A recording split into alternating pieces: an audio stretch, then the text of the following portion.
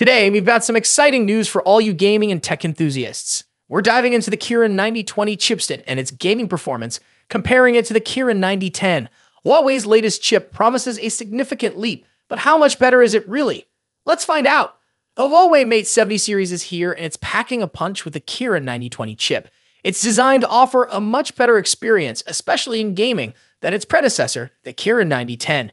But how does it stack up in real-world performance? We've got some hands-on testing data to break it down. A Weibo tipster recently tested the Kirin 9020's gaming capabilities using the Huawei Mate 70 Pro Plus. The testing included 3 popular games: Honor of Kings, Genshin Impact, and Honkai Impact 3. The results are impressive, but there's a twist.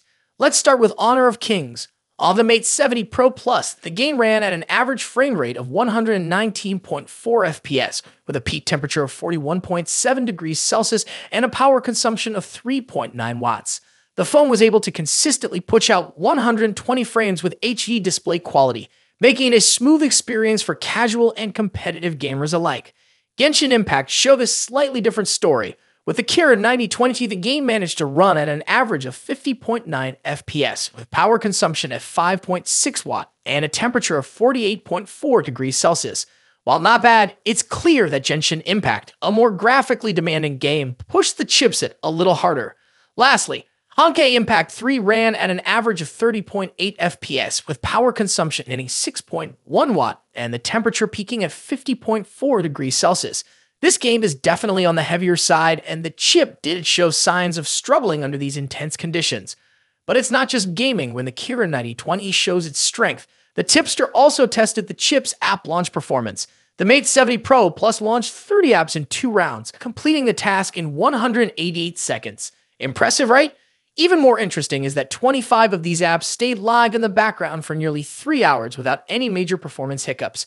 This suggests the Kirin 9020 excels at multitasking and handling background processes. So what does this mean compared to the Kirin 9010? The 9020 clearly delivers better frame rates, lower power consumption, and improved temperature management. In Honor of Kings, it shines. But in more demanding games like Genshin Impact and Honkai Impact 3, the performance isn't quite on par with the latest Snapdragon chips, especially the Snapdragon 8 Elite. The Snapdragon 8 Elite still holds the edge in gaming performance with higher frame rates and better overall efficiency in heavy gaming scenarios. However, Kirin 9020 does hold its own. 20's advancements, Huawei is still somewhat behind Qualcomm and MediaTek when it comes to raw chip performance. Thanks to the US ban, Huawei lacks access to some of the latest chip-making tools, which holds them back from reaching the same level of performance as Snapdragon and Dimensity. However, the constant improvements in the Kirin lineup show that Huawei is working hard to catch up.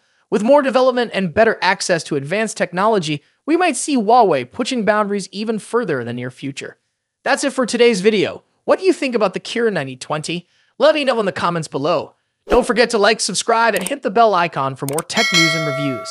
Thanks for watching, and I'll see you in the next one.